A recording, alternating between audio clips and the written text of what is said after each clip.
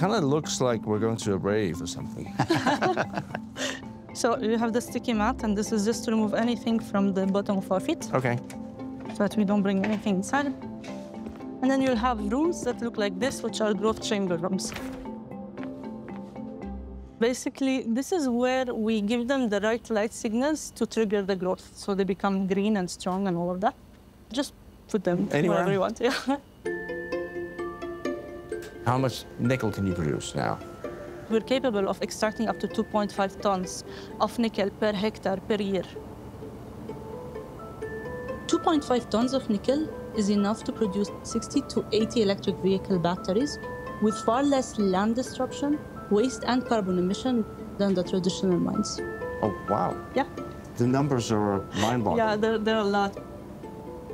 Are there any negative impacts on the fields where you're planting them?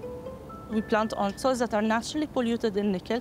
They are too contaminated for agriculture, so basically agriculture cannot work there, and they are too diluted for mining to work there. So basically this is our sweet spot.